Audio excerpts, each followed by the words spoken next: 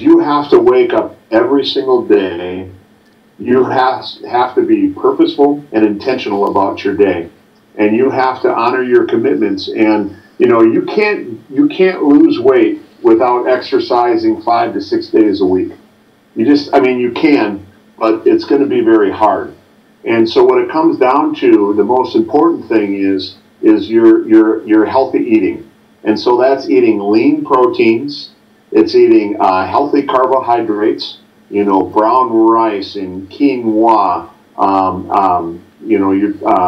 vegetable or fruits, so all different types of fruits, eating vegetables, and counting your calories.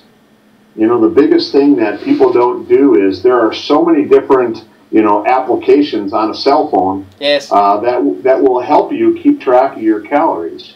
And so when every single day, you keep track of your calories, you're eating lean protein, healthy carbohydrates, and vegetables, and also healthy fats. You got to remember that our body does need healthy fats like avocado, olive oil, and even some nuts, like almonds and pecans and walnuts. Our body needs those things.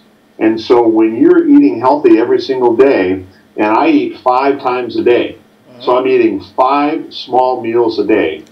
And so, but in order to do that, you have to prepare. So, every single weekend, I am on the grill and I'm cooking chicken, beef, and pork, and fish. And then I cook it all up on the grill, and then I put it in containers, and I put it in my refrigerator. So, and then my wife cuts up all the vegetables.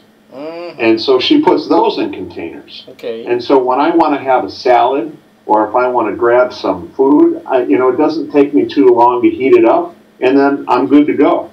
Or I can take it with me if I'm busy at work. I can take it with me.